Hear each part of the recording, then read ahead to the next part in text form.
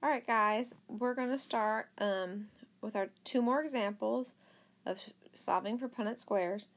I'm sorry I tried to rush through solving that last one on the sheet. I should have just done all three on a different video. But take out a separate sheet of paper and we'll do two more examples, and hopefully these will make sense. And I'll do a better job explaining each step. So first you're going to draw your Punnett square.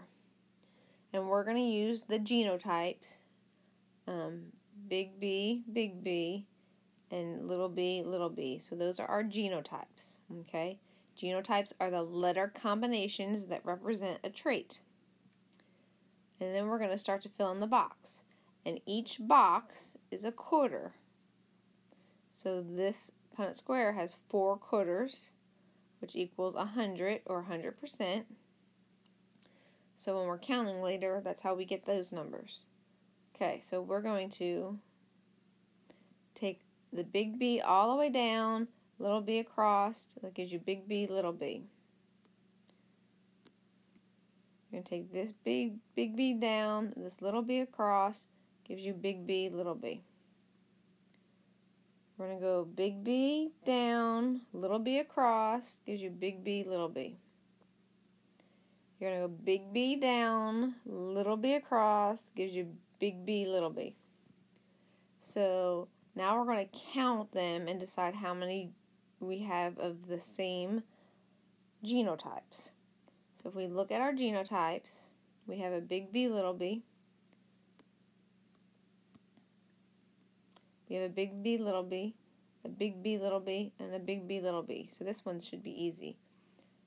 It's 100% heterozygous because the letter combinations are different, and we know that hetero means different. So 100% heterozygous is our genotype. And then our phenotype is going to be what those letters represent in a physical trait, or what we can see. And we're going to do eye color again, and so that if it's got a capital letter in any of those boxes for those combinations, then that is going to be the dominant trait. So capital B is brown eyes. So we have 1, 2, 3, 4. We have 100% brown eyes for our phenotype. Okay? We'll do another example. If you were going to... Okay. Here's our next example. So draw your Punnett square. You've got big B, little b for your genotype. And you've got little b for your genotype. And I already filled in the first box. We brought the big B down, little b across. So that gave us big B, little b. Then we brought the big B down, little b across, and that gave us big B, little b. Then we did then we did little b across and little b down, and that gave us little b, little b. And we did the little b down, and we did the little b all the way across, and that gave us little b, little b. So now we have to determine our genotypes and our phenotypes.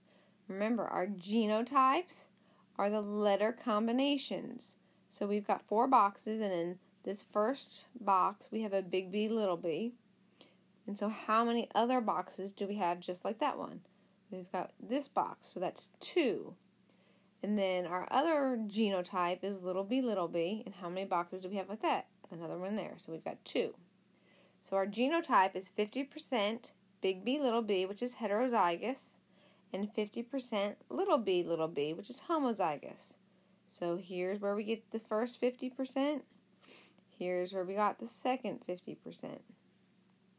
Then our phenotype is what we see based on those letters. So we have a big B, little b